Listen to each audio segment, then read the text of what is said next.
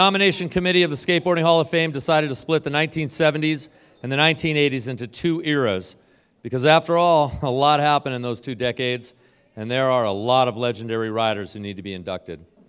With that being said, we are now at our Era 1 1980s professional male skateboarder. The man we are about to induct is a highly creative artist, a musician, an innovator of vertical moves on and above the coping as well. The lean air, probably his most famously noted trick, as well as the woolly mammoth, and too many other lip and invert variations to list here tonight.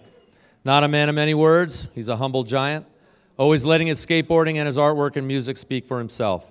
To induct Neil Blender into the 2015 Hall of Fame, please welcome to the stage former GNS team manager, the legendary Steve Cathy, and 2014 Hall of Famer, Mr. Lance Mountain.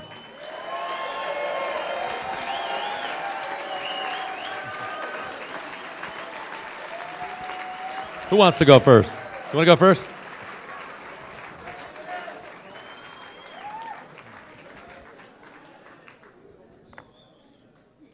What's up, Lance?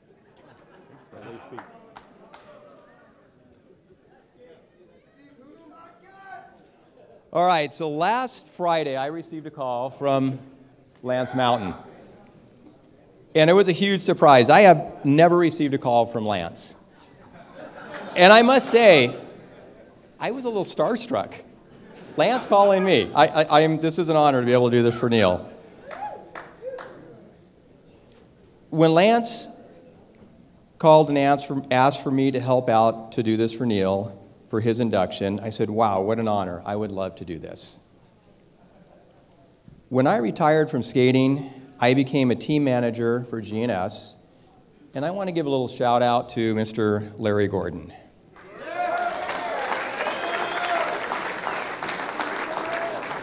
At that time, there was a transition of new skaters coming into the 80s, and I was blessed to put together a great team of guys, names you will all recognize: Billy Ruff,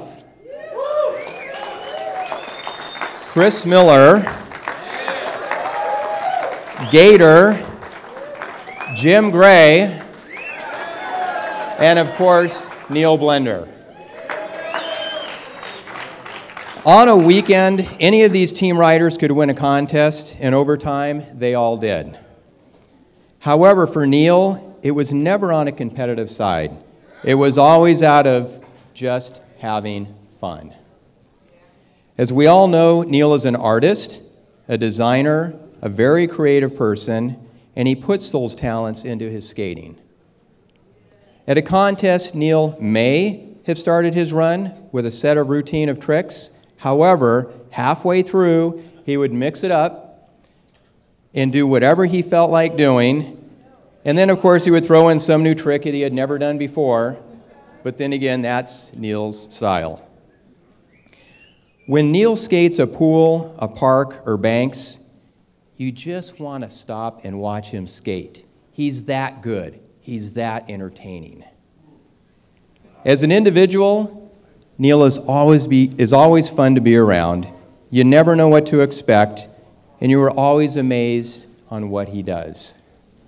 He is one of the most creative and talented skaters of our time, and I must say, I'm a little starstruck knowing Neil Blender as well.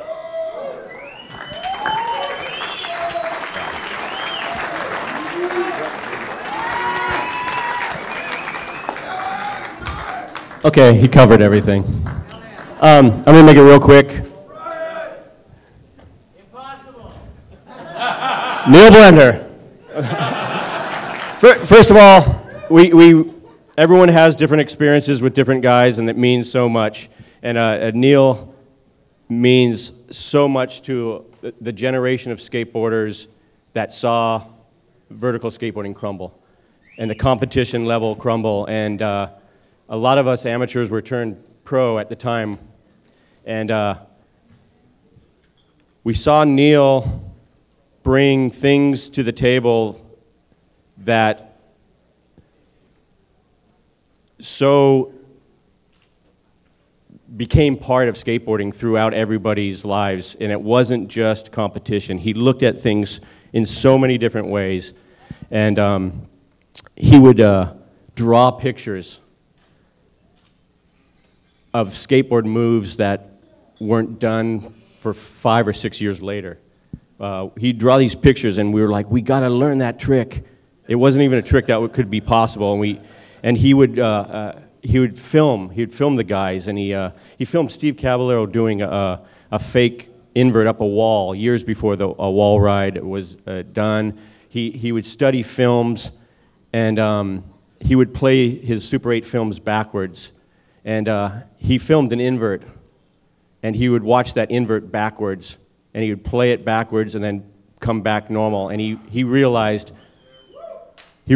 that's a trick that can be done. And I remember Neil trying this trick, and he was trying to imitate an invert in film in reverse and push it up into a fake invert and come down. And he was just over there practicing it and working on it, and he realized it's not happening. It can't be done right. And that contest, all 30 of us did that trick. Completely wrong, all proud, we're getting points, we got a new trick here, and Neil said, wow, the fakie everybody. And I want to say that trick still hasn't been done correctly to this day. These young kids will learn it. They might learn it. This is something Neil's brain came up with 30 years ago. There's so many stories. There's no one like him. He just developed the heart of what skateboarding is, and it's being creative. We want to bring up Neil Blender. We're so proud of you, Neil.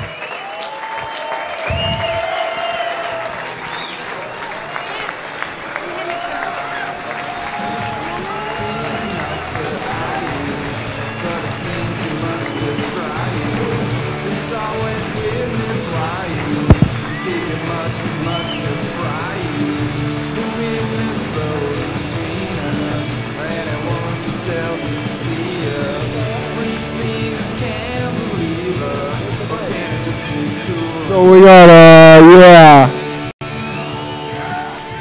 It might not be as rad as Dwayne's fucking thing, but hey, what the fuck? Oh, well, I don't know if Larry Balma made this or not. I don't think so. I wish he did, but hey. No. Anyway, I'd like to thank people that made skateboarding rad to like follow, like when you see photographs. Dave Andrix, Tom Inouye, Chris Stropel.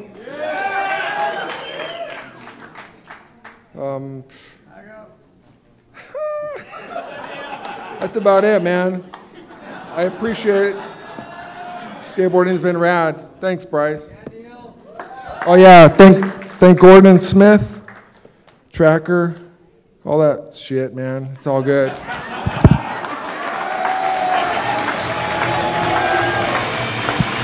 Give it up for Neil Blender.